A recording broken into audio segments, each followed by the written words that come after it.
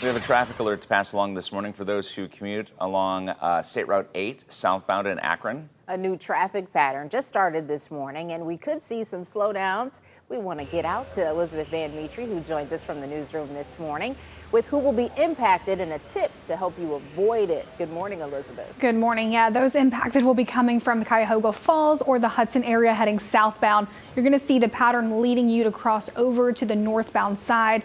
Here's a live look right now at the traffic pattern change on Route 8 this morning between Carroll Street and Johnson Street.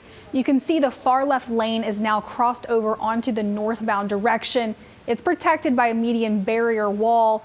The middle lane is staying the southbound lane. Now the right lane is an exit to I-76 East or I-76 West.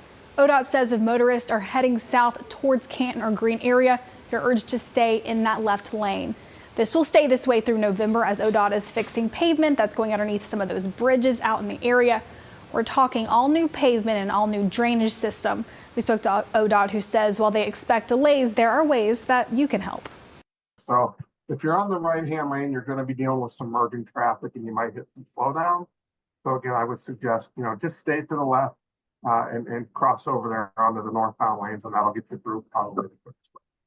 I got a little tip for you this morning. If you want to avoid this altogether, you can get on at Route 59 and get off at Park Drive and go through Main Street. I do want to give you a heads up. There are a lot of traffic lights in that area, so you may see a slowdown there as well. From the newsroom, Elizabeth Van Mitri. All right, Elizabeth. Orange barrel season is here.